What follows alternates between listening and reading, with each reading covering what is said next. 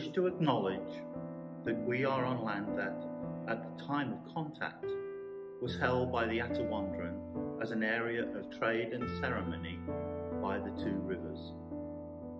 At various times, the land was occupied by both the Haudenosaunee from the south and the Anishinaabe from the north. In more recent times, the Huron Treaty gave rights to the Mississaugas of New Credit.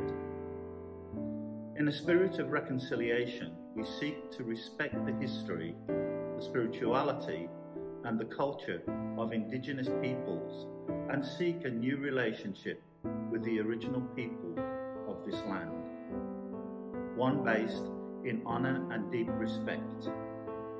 May we who dwell on or visit these lands and waterways also be good stewards and honour those who came before us, and may our actions be guided by our commitment to reconciliation.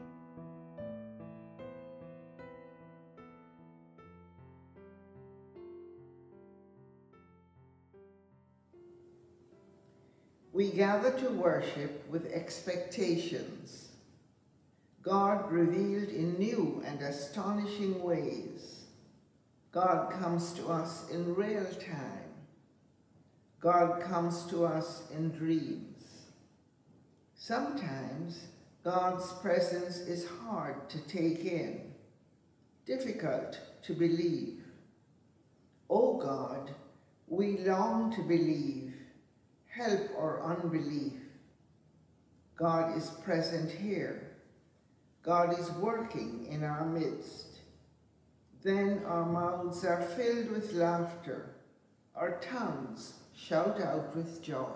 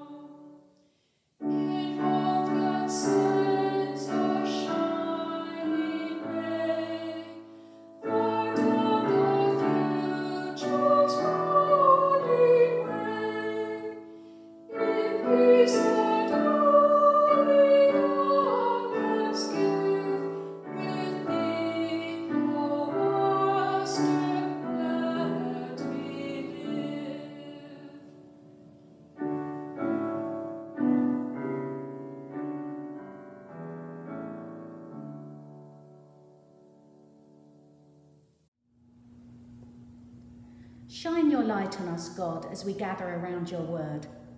By your Spirit, make our lives fertile ground in which your word takes root and grows. This passage speaks not only of the southern kingdom Judah and its homecoming from exile in Babylon, but also of the northern kingdom, Israel or Ephraim, and its restoration. The northern tribes of Israel had been lost in exile to Assyria more than a century before Jeremiah prophesied. For thus says the Lord, sing aloud with gladness for Jacob, and raise shouts for the chiefs of the nations. Proclaim, give praise, and say, Save, O Lord, your people, the remnant of Israel. See, I am going to bring them from the land of the north and gather them from the farthest parts of the earth. Among them the blind and the lame, those with child and those in labour, together. A great company they shall return here. With weeping they shall come, and with consolations I will lead them back. I will let them walk by brooks of water, in a straight path in which they shall not stumble. For I have become a father to Israel, and Ephraim is my firstborn. Hear what the Spirit is saying to the church. Thanks be to God. The Gospel of Mark, chapter 10, verses 46 to 52. Bartimaeus comes to Jesus with faith, asking that he might see again. Recognizing Jesus' identity, Bartimaeus is the first person to call him Son of David in the Gospel of Mark. They came to Jericho. As he and his disciples and a large crowd were leaving Jericho, Bartimaeus, son of Timaeus, a blind beggar, was sitting by the roadside. When he heard that it was Jesus of Nazareth, he began to shout out and say, Jesus, Son of David, have mercy on me. Many sternly ordered him to be quiet, but he cried out even more loudly, Son of David, have mercy on me. Jesus stood still and said, Call him here. And as they called the blind man, saying to him, Take heart, get up, he is calling you. So throwing off his cloak, he sprang up and came to Jesus. Then Jesus said to him, What do you want me to do for you? The blind man said to him, My teacher, let me see again. Jesus said to him, Go, your faith has made you well. Immediately, he regained his sight and followed him on the way. This is the gospel of Christ. Praise to you, Lord Jesus Christ.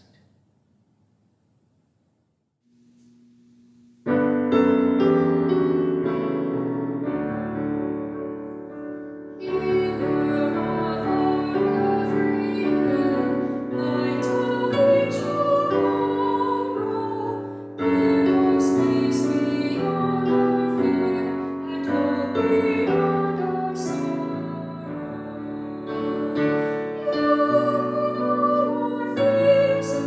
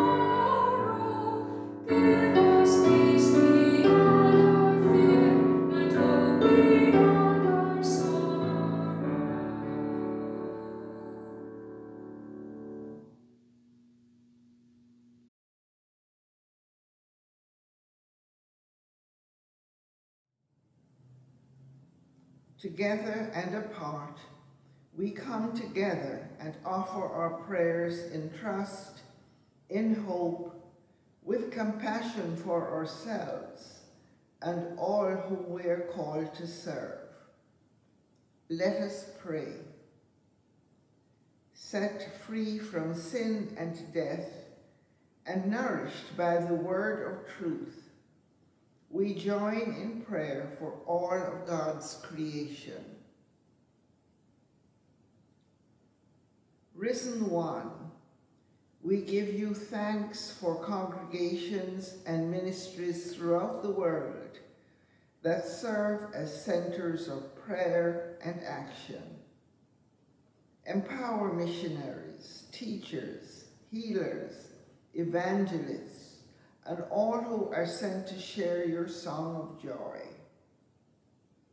Hear us, O God, your mercy is great.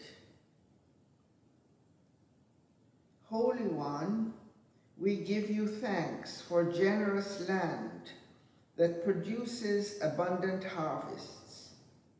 Strengthen and protect all soils, from rooftop gardens to prairie farmlands, to patio planters, to fertile valleys, and bless all who lovingly tend them.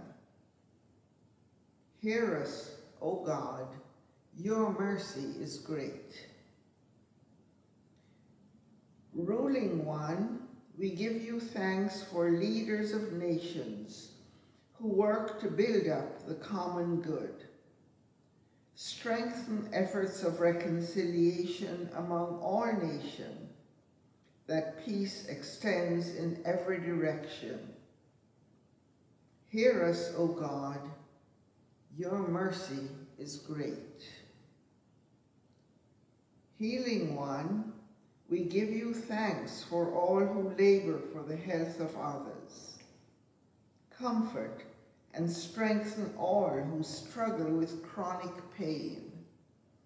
Send healing and relief to all who are sick.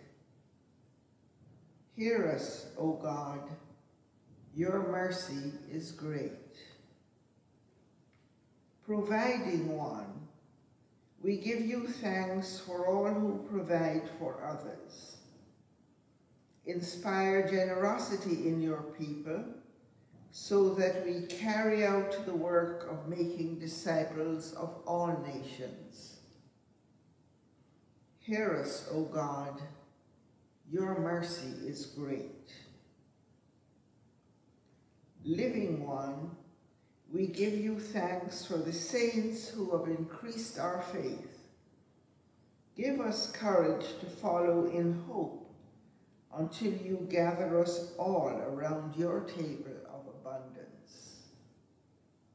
Hear us, O God, your mercy is great.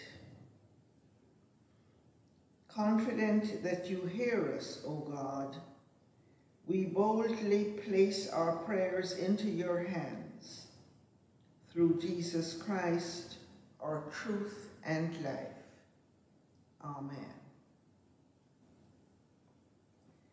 Let us join together, praying this meditation on the Lord's Prayer. Abba, Amma, beloved, your name be hallowed. Your reign spread among us. Your will be done well at all times, in all places, on earth as in heaven. Give us the bread we need for today. Forgive us our sins as we forgive those who sin against us. Let us not fail in the time of our testing. Spare us from trials too sharp to endure. Free us from the grip of all evil powers. For yours is the reign, the power and the glory, the victory of love, for now and eternity, world without end. Amen and amen. love wholeheartedly, live as you were created, be God's people in our fragmented world. Amen.